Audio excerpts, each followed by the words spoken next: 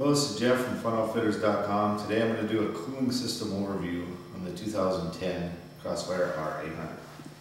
If you look under the hood on the Crossfire 800, you'll see is your coolant tank sits here. This is where your antifreeze level is. If you ever want to check your antifreeze, it's here. It's got a your cap here. Coolant bottle is just here. It's got heat resistant shield on it to keep it from too much heat from your pipe itself. Cooling system actually runs off your crankshaft gear.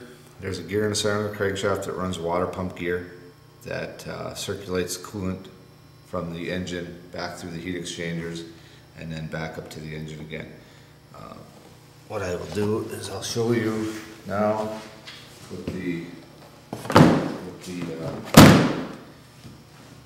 coolant system looks like. If you look underneath the snowmobile itself, you'll see here that there's a heat exchanger in the back. What it does is when your coolant runs from your engine, your hot coolant will come back here, go into here, go through this heat exchanger, which will cool cool the water antifreeze combination from snow that's thrown off the track onto these coolers. That's what keeps your engine water cooled. Runs back through this area after it's been cooled, comes back into your engine and keeps your engine operating at a cooler temperature. Along with the heat exchanger in the back of the tunnel, there's also one located right here. It's kind of hard to see, but there's fins up here on another heat exchanger, which also helps cool down the water antifreeze combination from water or snow that is thrown on it from the track.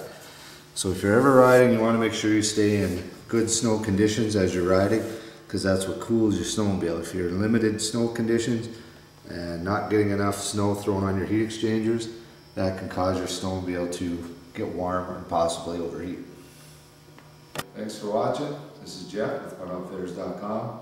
You can give us a call, 866-531-0123, or look us up on the web at www.funoutfitters.com. Thank you.